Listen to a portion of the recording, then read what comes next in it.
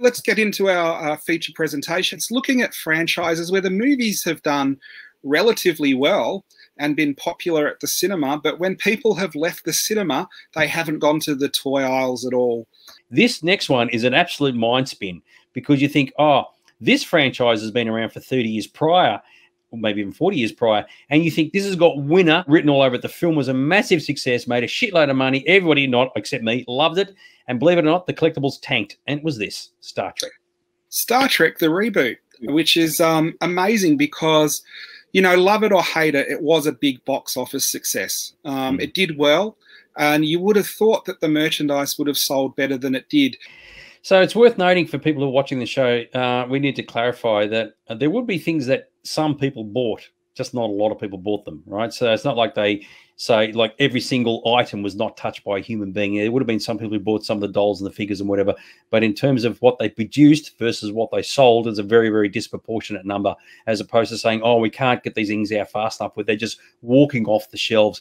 That is the ultimate of merchandising, where you have to produce different waves and series because there's a demand for it, whereas obviously for Star Trek the demand just wasn't there. And they did produce a lot of merchandise for this movie. It was everywhere. It was on all the covers of the magazines, and you can see there's JJ again getting his own cover above the actual Star Trek cast. But maybe the merchandise sold in the Kelvin timeline because it didn't sell in our reality, that's for sure. It's a dead set winner. You would think you've got Kirk, Spock, the rest of the crew that are already cultural phenomenons. You've gone with new Hollywood actors. At the time, they weren't as well known as they are now, but you have Chris Pine, who's his own star now, and you have Zachary Quinto, who was in Heroes, I think, and quite popular and known from that. All the secondary cast were quite well known. They're an attractive cast to merchandise. They were all over the media merchandising the movie, so obviously the knock-on for that is you get free advertising for your toys. And there were aisles in Kmart and Toys R Us of the new Star Trek figures. And you know what? I think it just made the old ones sell better. It is one of those things where they did not sell them. A year after they came out, I remember going into Kmart and they had almost exactly the same display, and they were all marked down about 80%.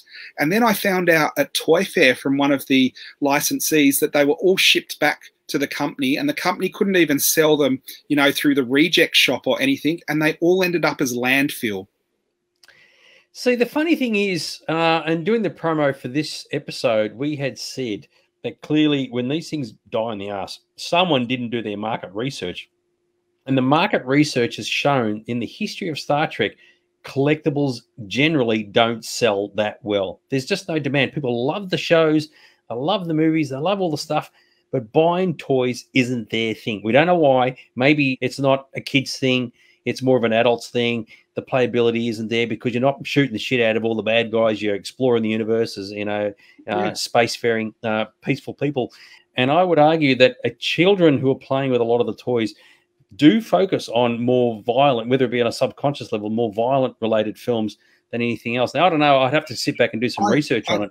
But I think that may have something to do with it. Sorry, go for it. I totally agree with you there, because that's absolutely true. The one thing I think about that, though, is what is the closest that Star Trek got to being a Star Wars-like movie with action and fast-paced and lasers and stuff? It was the movie that we're looking at, where, you know, there were space battles and there was running around fast and like jumping out of ships, and it was a much more action-packed, faster-paced version of Star Trek. And it still didn't excite kids to buy the toys, did it? I would argue that if the rest of the franchise never existed and Star Trek in 2009 was the first iteration of Star Trek, things may have been different.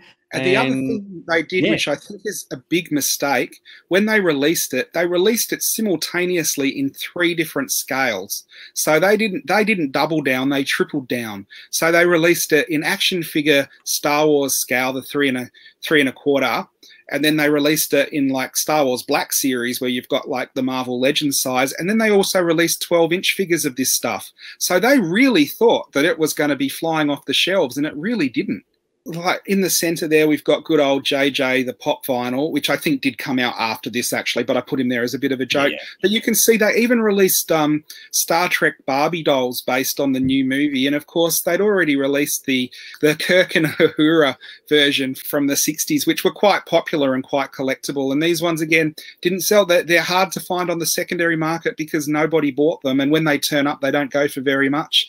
They released transporter play sets, they released the bridge, they released the new version of the Enterprise, they released prop replicas of phasers and things like that, and across the board just didn't sell. With a lot of toys, eventually they become collectible in their own right just because they're hard to find. And you do wonder how far into the future before people start coming in and saying, I want the J.J. Abrams version of Star Trek toys, but I have to say, I have never had a single person ask for them.